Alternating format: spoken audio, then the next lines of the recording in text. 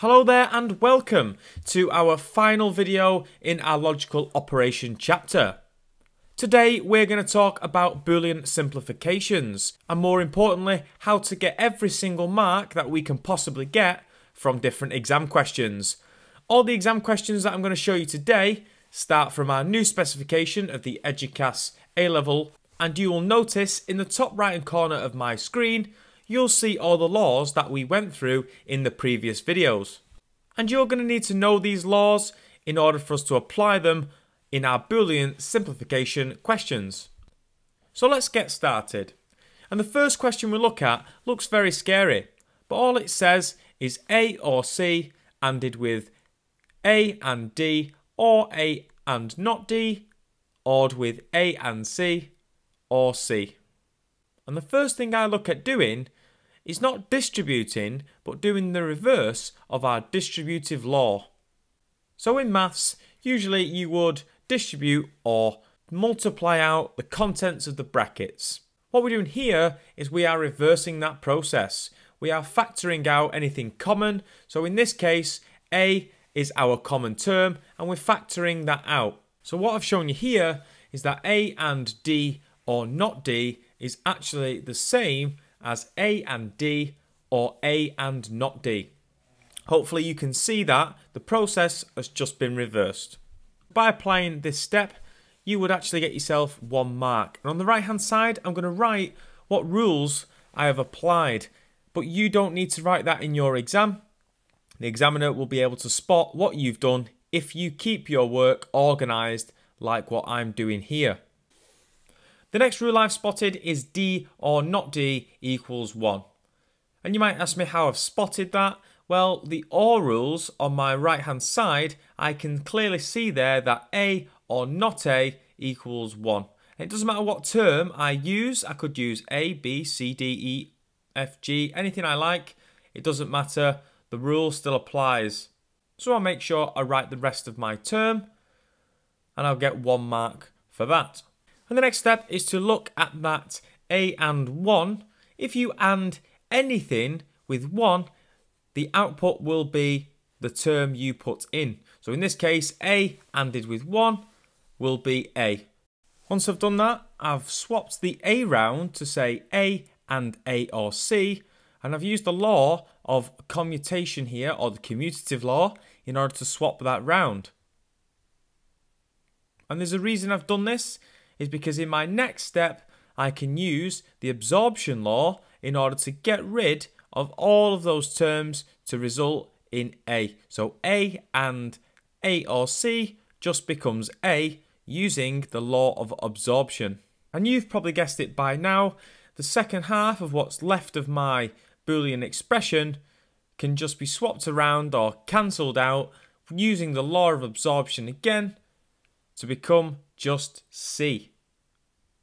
And that will leave my final result as A or C, and that will give me all of my marks to answer this question. And this question was a 2016 question and it was worth 7 marks. So hopefully by now you piece that together and you could see what steps I've taken to answer this equation. If you're not sure still, go back in the video and rewrite the equation down and have another go at it. Practice makes perfect with Boolean algebra, and just by applying all the laws again, you're doing yourself a favour by practicing everything all over again.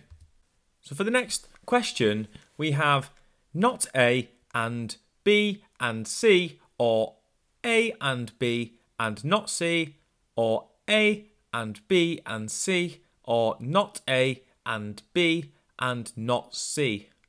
So the first thing I spotted is that I have in the middle term A and B or A and B. And if you have A and B or A and B, you just have A and B. And the way I like to think about it is if you have a cat and a dog, or you have a cat and a dog, you've just got a cat and a dog.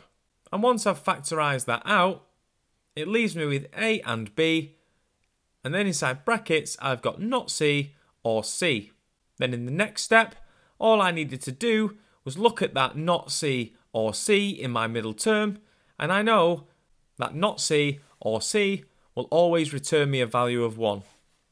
Then, still focusing on my middle term, A and B ANDed with 1 will just become A and B, because I've used the rule A and 1 is just A. So now that's what my term looks like. I've managed to reduce down quite a lot of things there, and I just want you to take a moment just to look and take in what I've done. So where to go from here? Well, what I've done is I've swapped round my A and B and my not A and B and not C using the associate law, which allows me to swap terms round to put different parts of my expression next to each other. And you'll see why I do this in the next step. Now again, I want to use a bit of maths here. I want to factorise or take out any common terms that I've got. And you can probably see that I've got not A and B, and on the other side I have not A and B. So I can take those two terms out, and then in brackets I can place my other terms C odd with not C. And if I was to multiply those out, it would give me not A and B and C, or not A and B and not C, which is exactly the same as my term above. So that allows me to factorise it out and reduce that expression even more. Next, I'm going to look inside the brackets at C or not C, and I remember from my rules from before, C or not C will just become 1, and anything ANDed with 1 just becomes itself. So that reduces my expression down to not A and B. My next step, I notice that I've got not A and B odd with A and B. I've got two B's there, those terms are the same, therefore I can factorise my expression to become B ANDed with not A or A. Then, because I've got not A or A inside my brackets, that becomes 1 from my rules before, and then again, anything ANDed with 1 becomes itself. So the final answer for this expression is B. So again, if you don't quite understand it, go back to the start and go through step by step, pausing my video along the way. Okay, let's have a look at another question. This time we've got something a little bit different. We've got A or B ANDed with A or B or A ANDed with not A or B. So now you might be thinking, what is the first step to take here? Well, what I said was I'm going to look at B and A or B, and I've used the law of absorption to simplify my expression here. But now I'm pretty stuck. So what I'm going to do is I'm going to give myself some more terms by expanding A and not A or B. And you do this using the distributive law to expand the brackets. I multiply A by not A and A by B, which gives me A and not A or A and B. And I'll write out everything again. And I've noticed that A and not A from my AND rules just gives me 0. And that's perfect for me. And then anything odd with 0 just becomes itself. So I can just disregard that 0 and that OR symbol.